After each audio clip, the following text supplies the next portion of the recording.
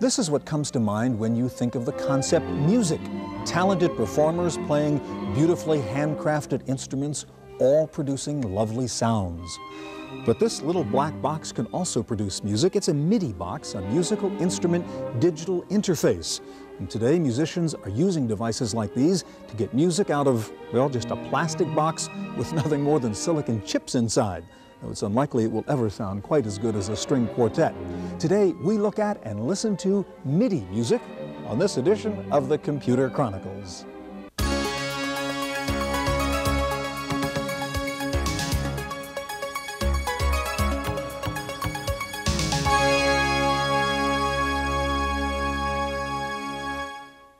Computer Chronicles has been made possible in part by PC Connection and Mac Connection, mail-order software and hardware peripherals for the PC and the Macintosh, and the Software Publishers Association, providers of educational materials to help manage software.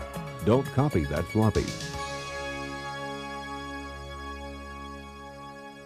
Welcome to the Computer Chronicles. I'm Stewart Cheifet, and with me this week is Bob O'Donnell, editor of Electronic Musician magazine.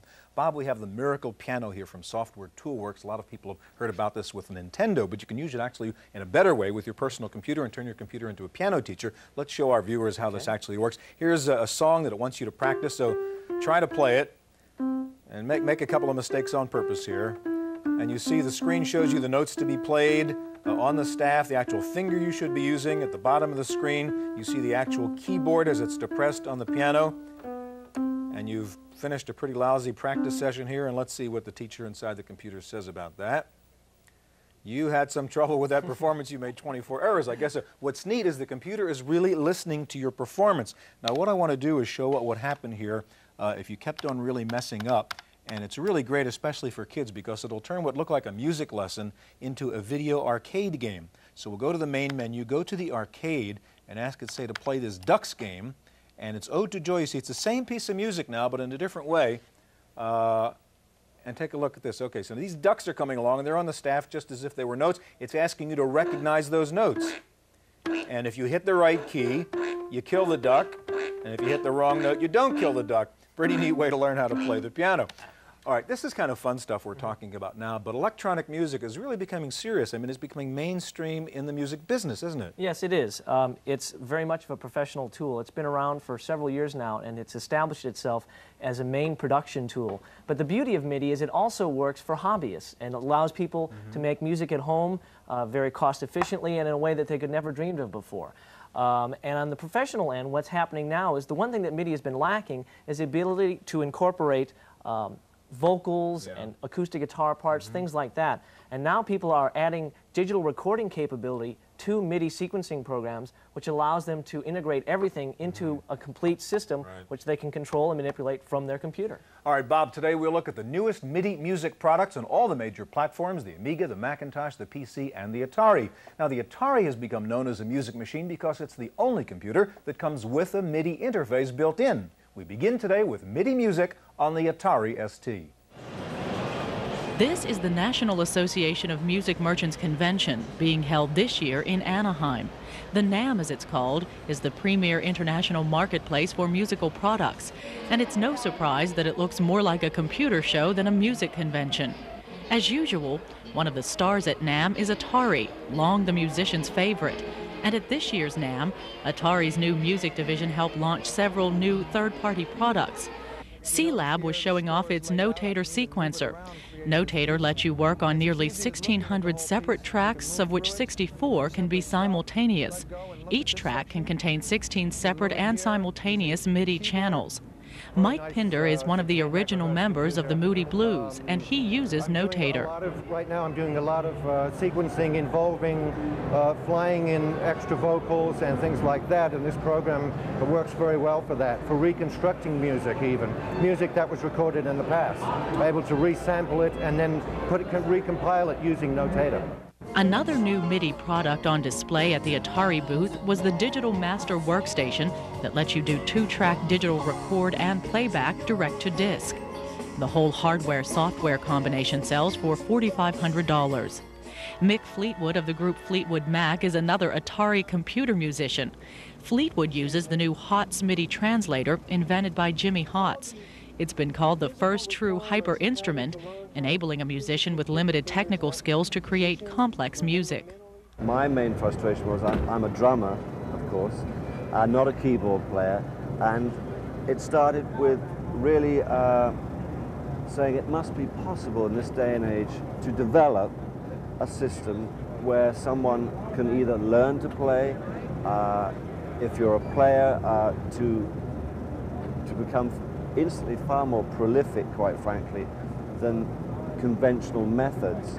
The HOTS MIDI translator uses a database of chords and sequences and functions like an intelligent musical accompanist.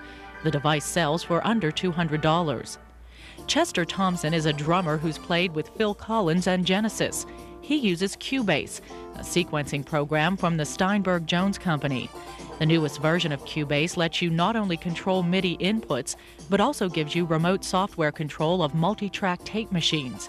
In all, there were 16 developers showing off new music products for the Atari platform at this year's Music Merchant Show. For the Computer Chronicles, I'm Maria Gabriel.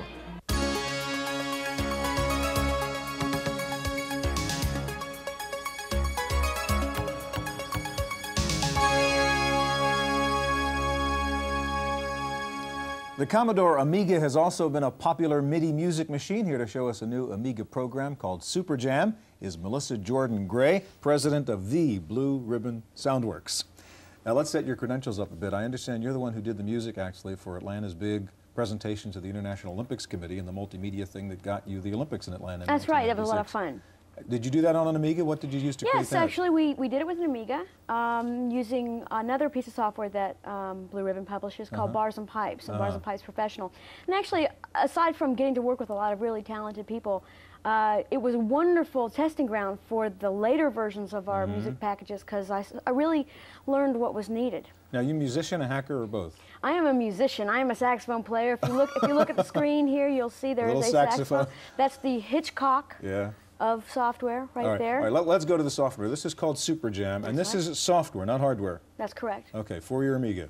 All right, show us what you can do with Super Jam then, Melissa. Just run us through it. What you're looking at here is the Super Jam keyboard, and if you can look carefully, you'll see that on the bottom row of the keys are chords, and if I click down, I'm able to actually hear chords playing from each of these keys. And if you know anything about music, chords are an assemblage of notes that play together.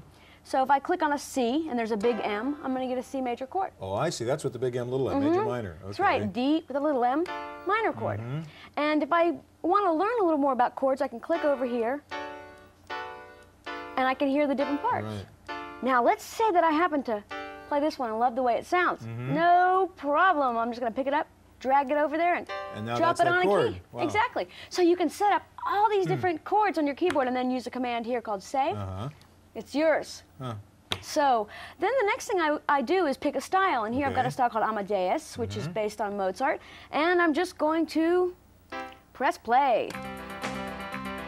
And the Super Jam band starts playing. What are they playing? Where does this come from? Well, what they're doing is they've been taught a certain style of playing. What we're listening. The Amadeus style. That's correct. Okay. And the style is maybe a drum part and a keyboard part and a piano part, and the relationship of them working together. And also, very quickly, I could just click, listen to a dance tune. And see, by clicking on keys. So you are playing this music right now? I'm deciding. You're playing the chords. Okay. And I could also play it from my keyboard here, so I could just. Again, you don't need a separate keyboard, a synthesizer. This is all just coming out of the Amiga. This is coming from the Amiga, and what you can also do, this is a lovely mode here, create chords and create seventh chords on all notes. See, I can do this without looking. Like Stevie Wonder. No, okay. That's how he does it. That's it. But I can also change the tempo. I can slow it down. And let's say we're singing along. If it's a little bit too high for you, I can tell. Right. So we can go ahead and lower that key by clicking here. So this looks like a lot of the buttons you have on one of those expensive Yamahas or Casios or something. Yes, but there's a difference because on the Yamahas and the Casio, first of all, you can't tell it how to play music, which you can do with this one. You can't just suddenly change keys quickly, and most importantly, you can't write it down. See, this is just sort of the playground of Super Jam. But we can move forward and say, okay, I'd like to write a piece of music. We're going to call that the intro. We're going to make our intro, let's say, 5 measures in length. And this actually remembers the key I'm in, remembers the tempo, and it even remembers the style that I was doing. But I'm going to go ahead and put us back in the key of C. And I just start playing.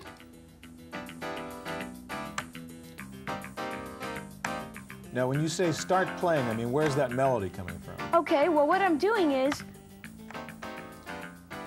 I'm telling the program what chords I want it to play. I've told it what style, what key, and what tempo. And it takes all that information and it puts it together, and it plays music. So you're saying a musical moron could kind of sit down here and close their eyes and do what you did, and something comes out and you can say, I wrote that. If you can't play an instrument, this will fool your mother into thinking you went to piano lessons every day. Promise. And if you can play music, you'll be able to play music even better.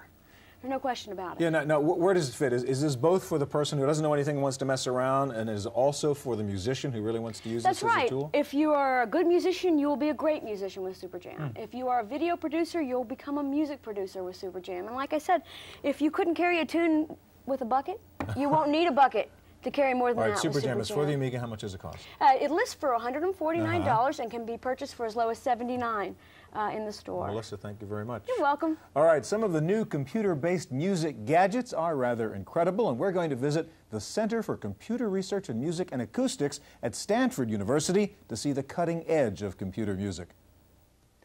Okay, go ahead.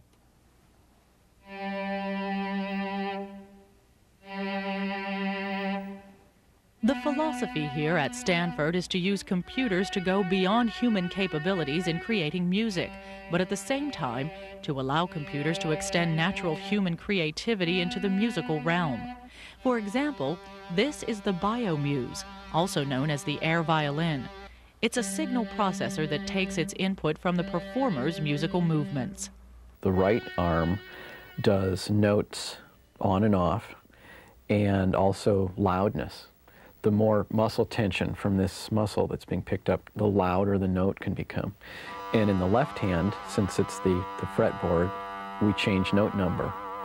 The more muscle tension, the higher the note, and the more you relax, the lower the note.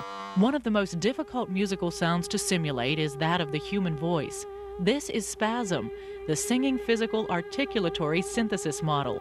The problem with spasm is it's too perfect. In a way, she's the perfect singer. She can sing a note without vibrato. She can sing a note without any pitch deviation, without any deviation at all. But we realized very quickly in computer music that those very aspects are the parts that make sounds unattractive in a way to the ear. So Cook is spending most of his time trying to add human imperfection to spasm's voice so it will sound more believable.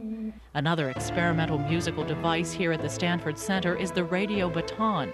It lets you conduct an orchestra simply by waving around 2 batons over this flat box. As you wave the batons, the sensors in the box detect your movement. The computer already knows the music, but will play it according to how you move the batons.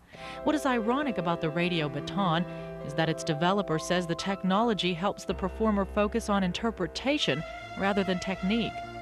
Because the technique, in some sense, is easy on the instrument, allows the performer to focus all his attention and mental abilities on the expression or what he wants to say with the music.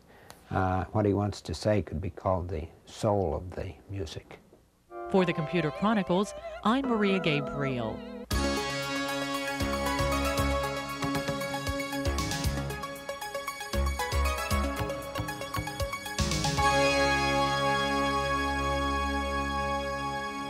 Now, you don't need $1 million worth of computers to play around with MIDI music. You can even do it on your plain old PC. Here to show us how is Dennis Lebrecq of Passport Designs, Inc. Now, Dennis, I have to tell you, we did a show on MIDI music a couple of years ago. I mean, there were keyboards, wires, cables, boxes. I can't believe it. I mean, I was part of setting some of that just stuff one up. computer. You have one keyboard, one box. What is the Roland box? That's a Roland sound module, and that's capable of producing up to 16 different sounds at the same time. So it's really like having 16 keyboards all in one really little box. changed in the past couple of years. Changed completely. You can have a full-blown recording studio right here. Okay, we have a PC running Windows, and you have a program called Encore. Tell us about it and then show us what you do. Encore is a transcription program, notation program for professional musicians, and it allows you to literally print sheet music. Put a piece of sheet music up on the screen and print it out. There's several different ways that you can put music up on the screen. I can mouse notes in, one note at a time. I can use the keyboard to step notes in one at a time. But probably the most dramatic way to use the program would be to actually enter in a piece of music in real time. I simply hit the record button and play.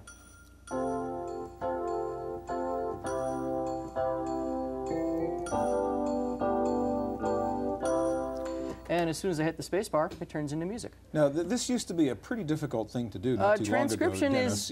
is not an easy thing to do. You can sit down there and well, try I to mean, figure out the notes. how accurate is this? The computer is actually more accurate than what you can play.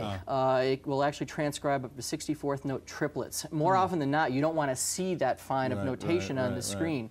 You want to get an approximation of what you've played so you can easily hand it to somebody and be able to play it back. I could literally be putting up 64th note rests every time I lift my hands up off the keyboard. It's a very, very accurate program. And once you have the music up on the screen, Encore is very, very easy to make changes to the music and edit your music. Much like a word processing program where I can cut, copy, and paste or change things, this now becomes a graphics program where I can say, oh, take this measure up to here.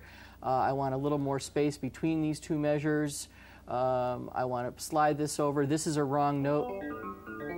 Let me just grab the note and change the note. You can hear it as you can hear it as you're playing it. I can grab my eraser and take out individual notes.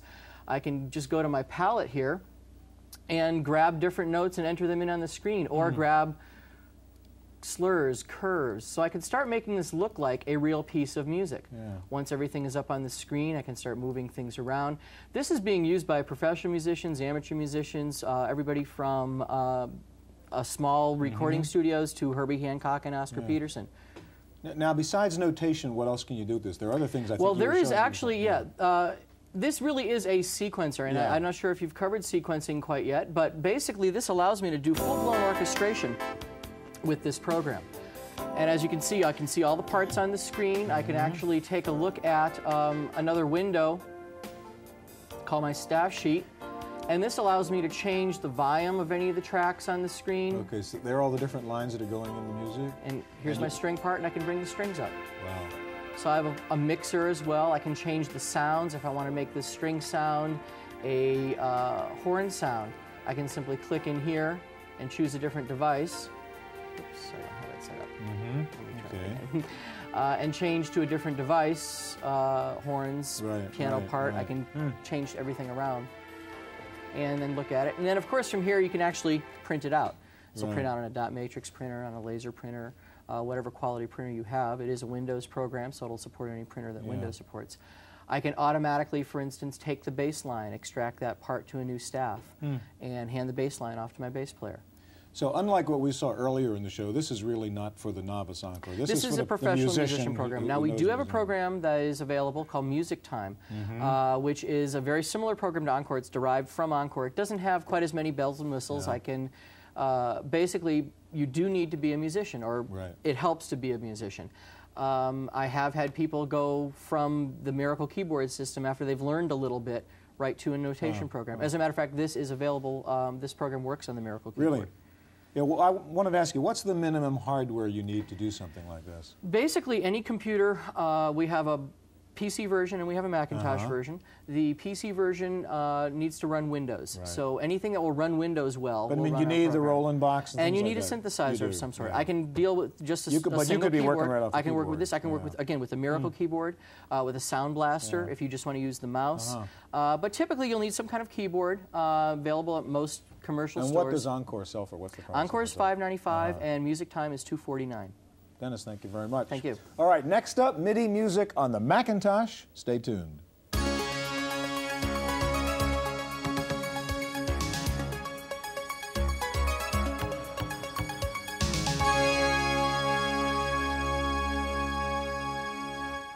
The Macintosh has been a popular MIDI music platform thanks to its built-in sound capabilities. Here to show us the newest music software for the Macintosh is Keith Borman of Opcode Systems. You're going to show us two things, Keith, what you call your low-end Easy Vision and a higher-end product called Studio Vision. What is the difference between high-end and low-end in computer music? Because the low-end sometimes just really sounds like sort of computer music, and the high-end sounds like real music. The high-end provides you additional ways to view the music and manipulate the music. It gives you graphical ways to manipulate it and also to do something called quantizing a little bit more accurately to give you more of a human feel. Oh, you're going to show us some of this stuff now. Let's start with Easy Vision, which you have up here on the Mac, and just tell me what this does. Well, it's a 16-track sequencer, and a sequencer is it's like a multi-track tape recorder in one sense. In another sense, it's like a word processor in that you can copy and paste information from one place to another and view it randomly. All right, show us how you would use this.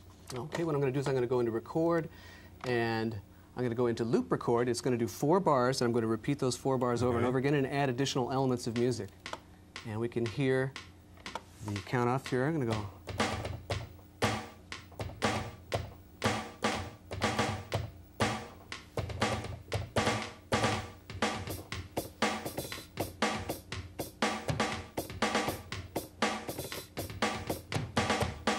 Okay, we've added the drum parts. Now what I'm going to do is I'm going to go ahead and switch to a bass part now.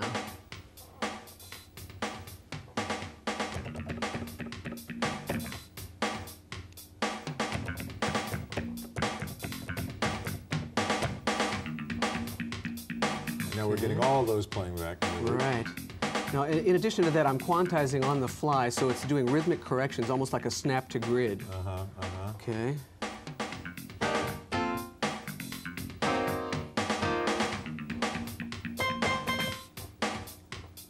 Okay, let's add another part here.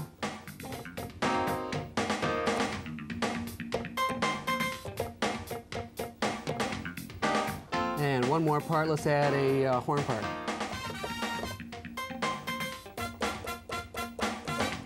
So you're just laying down a track at a time and accumulating those tracks. Okay, let's look at that information very quickly. And what we'll do is we will view it on what's called a piano roll. And one of the nice things about Easy Vision is there's online help wherever you look, so you can kind of teach yourself while you're playing music. And this is not System 7 only, it also works with System 6 if you're still doing the switch. All right. Okay, and there's the counter, for instance, and here is the piano roll. And a piano roll is like a, what you would suspect. And one of the nice things about this kind of environment is I can click on a note. And that was the note. Oh, and you're just moving the note right there, huh? Yeah. And you can hear what you're doing. Yeah, and so if I play a wrong note, I can move it to the right place or get rid of it altogether. You can only imagine what Mozart or Beethoven would have done with an environment like this. Okay, what else can we do? Well, I can draw in a crescendo. Let's go ahead and play that. Just like that? Yeah, absolutely. Also, there is a mixing window where I can say, mix it. Now, we're going to see MIDI activity up here, and I'm going to pull the drum parts down. So you can do real-time mixing, automated mixing on the fly. Now, very quickly, what I'm going to do is create a song for you. Okay. And this is the arrangement window. What I'm going to do is I'm going to type in letters of pre-written sections of songs. So I'm going to say A, B, C, B, B, B, B, B. And these are pieces you created before. Yes, and what I'm going to do now is I've linked my song sections together, and we're going to. Well, as you said, I mean, it's a word processor, and you're sequencing the pieces of music all at the same time. All right, Keith, I see you have a microphone here, and I don't want you to get away here before you show us how you can actually record your voice into this. Okay. So what we have been looking at right now was Easy Vision. What we're going to do right now is look at Studio Vision, which we released about a year and a half ago, and it has taken the world by storm. It allows you to record 16-bit CD quality digital audio at a very reasonable cost. Okay, so what I'm going to do is I'm going to pick up my microphone. Now let's make sure that we have some music first off. Okay, very good. And what I'm going to do is I'm going to click on Record and sing a little bit along with it.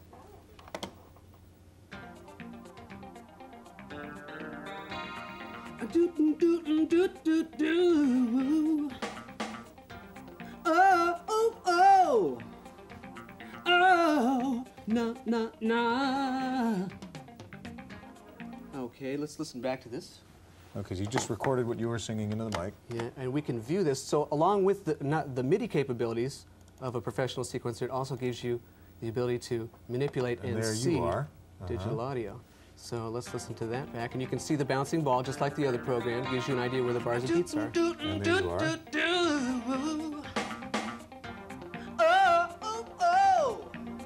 And you're recording right onto the hard drive here? That's correct. Direct to hard disk. All right, now real quick, we only have a couple of seconds left. Show me how you can then add your own voice into this again. Okay, what I'm going to do is I'm going to copy it and merge it into itself. And I'm going to just grab the waveform and slide it just a little bit. Okay, let's listen to what that sounds like.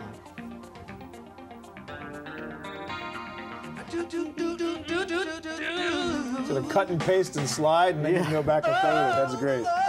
Keith, thank you so much. That's really terrific. Easy Vision and Studio Vision. All right, that's our look at MIDI music. Stay tuned now for this week's computer news on Random Access.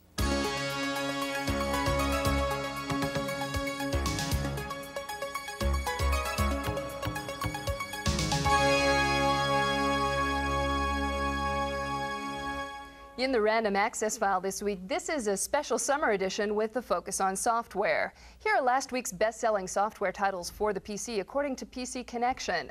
Microsoft again occupies the #1 and 2 positions with DOS and Windows upgrades. And rounding out the top 10 are Approach for Windows and Pizzazz Plus. Next up, Paul Schindler and our summer software review. It looks like paper, but it could be a quarter-ounce pen computer. It's actually an access form for a new Windows application called Paperworks for PCs with fax boards. When you're not in your office, you send a form like this to your fax machine to put information into your PC or get it out. See these names? The handwritten ones were added from the field, the typed ones were added at a keyboard somewhere. You can really manipulate faxes on screen. If one comes in sideways, you can turn it, zoom in or out. This is one of the best fax displays I've ever seen on a PC. Unleash the power of your PC with Paperworks, $250 from Xerox in Rochester, New York. For the Computer Chronicles, I'm Paul Schindler. That's it for this week's Computer Chronicles. I'm Janelle Stelson. Computer Chronicles has been made possible in part by PC Connection and Mac Connection, mail-order software and hardware peripherals for the PC and the Macintosh, and the Software Publishers Association, providers of educational materials to help manage software. Don't copy that floppy. Video cassette copies of this program are available. Computer Chronicles also publishes a companion newsletter containing details on products demonstrated, plus background information on program topics. To order a video cassette or a subscription to the newsletter, call 1-800-366-9484 or write Computer Chronicles. Please specify program subject for tapes. All orders include a free software program for auditing software use.